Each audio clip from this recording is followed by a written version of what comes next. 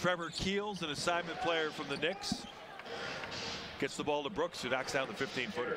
They don't always wear these uniforms, but they're looking good, Jeff. I do like them.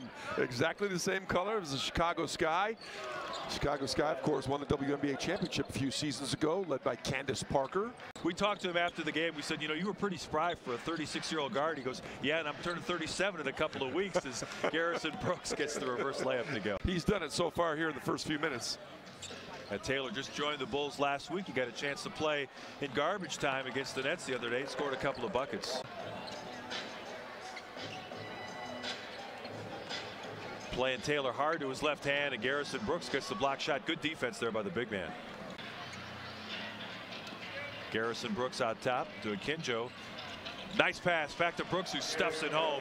Akinjo's averaging 7 assists per game. He's led Westchester in that department for 9 of the last 10. Westchester in a little weave out front. Now Keels going strong to the hoop. He gets the finish. Good power finish by Trevor Keels. Nice ball movement there.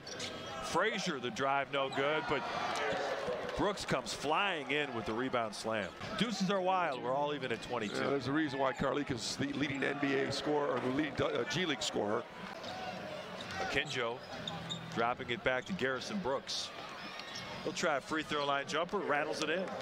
Garrison Brooks now with 16 points in the first half of the Knicks. Here comes Jeffries for the Knicks. Blocked shot by Aaron Wheeler. That is his forte, coming weak side to get the blocks.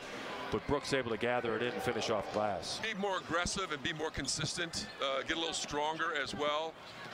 But the intangibles are there. He just needs to refine them and get them where he wants to, or where Billy Donovan